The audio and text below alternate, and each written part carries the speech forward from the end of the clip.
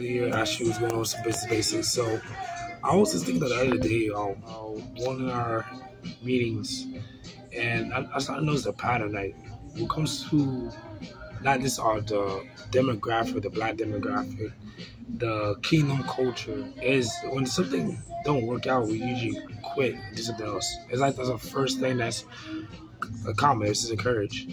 For example, if our person don't work out, we automatically quit and say let's go to a different person. If the opportunity doesn't work out, quit and go to, if that business project doesn't quit, do something else. But I'm pretty sure it says in Romans, don't be conformed, but be transformed by renewing our mind. So why don't we actually self-improve and develop in that area? What happens if you actually stay passive and actually figure out the answer versus run away from the problem, this to be a bigger problem later on? No, one thing I'm realizing is that the congregation, we don't self-improve. We don't talk about self-improve. I noticed that. That's not common. We talk about self-improvement on people's skills, leadership skills, and self skills.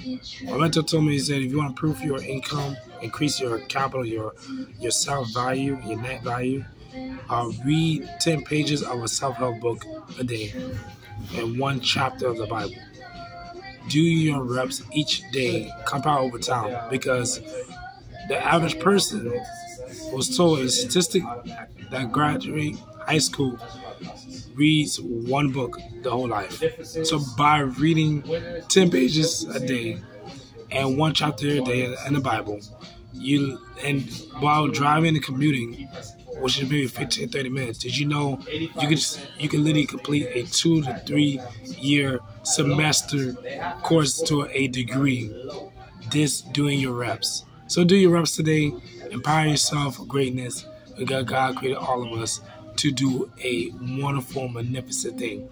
And there's people out there ready for your gifts. Much blessings.